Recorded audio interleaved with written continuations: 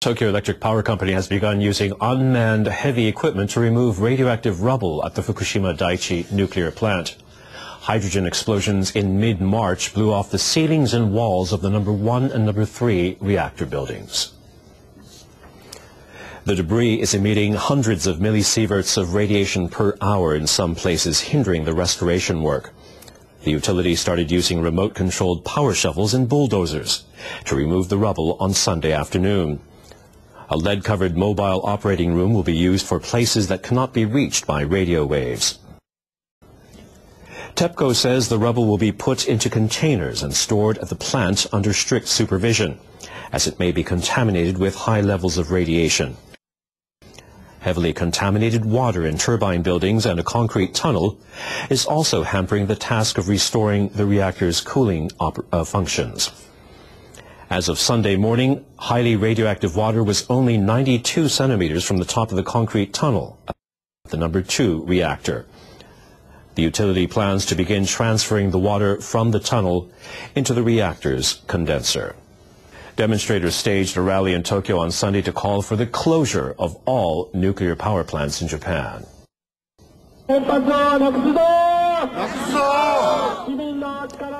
The protest was organized by 8 anti-nuclear groups following the disastrous events at the Fukushima Daiichi nuclear plant. The organizers say about 2,000 people took part in the demonstration. The protesters marched more than 4 kilometers. They urged the government to make a policy shift to use alternative energy resources and shut down every nuclear power plant in Japan. Outside the industry ministry and the headquarters of Tokyo Electric Power Company, the demonstrators called on the government and the firm to take more responsibility for what happened at the Fukushima plant. They also demanded that the Hamaoka nuclear plant in Shizuoka prefecture should be shut down, saying it too could easily be damaged by tsunami. About 40 divers searched the harbour and coastal waters of Shinchi town for the first time. At Tsurushihama port, a team of 8 SDF divers repeatedly went underwater. 66 bodies had been found by 4 p.m. local time. A similar operation conducted for 3 days from April 1st recovered 339 bodies.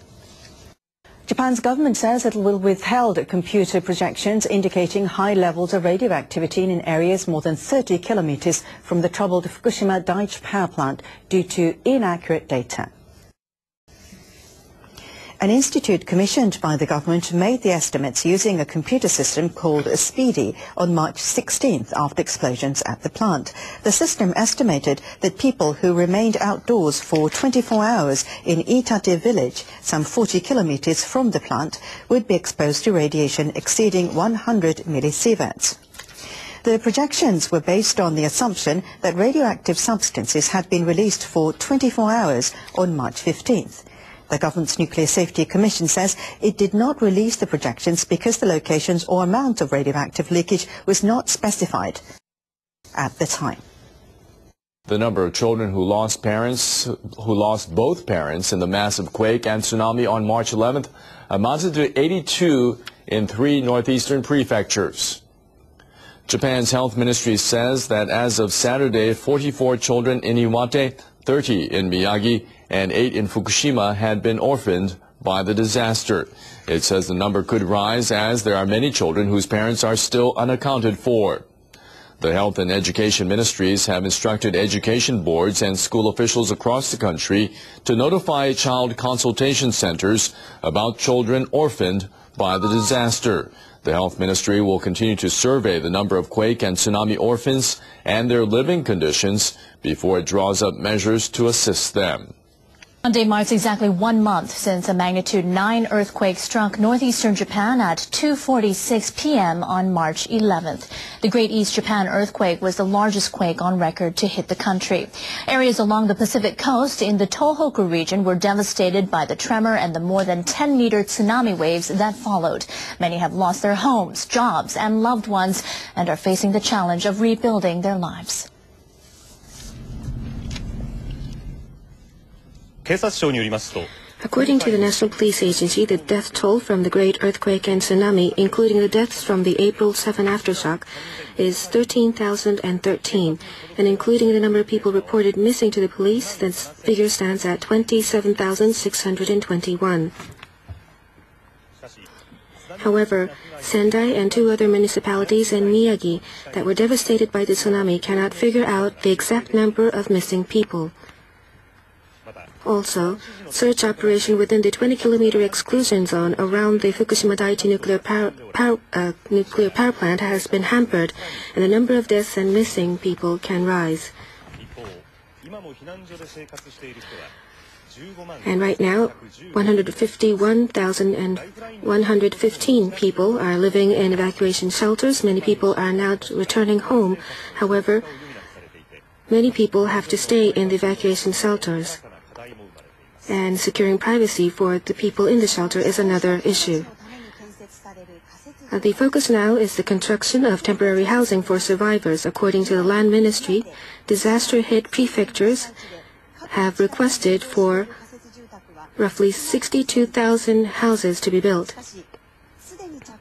But only about 13% of the required number is under construction right now or have plans to be started soon. One major obstacle is a shortage of land, especially in the submerged areas. According to the NHK survey of 37 municipalities in Miyagi, Iwate, and Fukushima, 7 municipalities have said they already secured land for temporary housing. 14 say they expect to secure land by next month. 6 say that they will be able to secure land from the summer toward the year end, and however 9 said that they have no prospect of securing land or that they didn't know how they will secure land. Many evacuees are scattered in cities outside of the quake-hit areas. About 23,000 people are staying in shelters outside of Miyagi, Iwate, or Fukushima prefectures. Most of them fled Fukushima after the accident at the Fukushima Daiichi nuclear power plant. They have no idea when they will be able to return to their homes.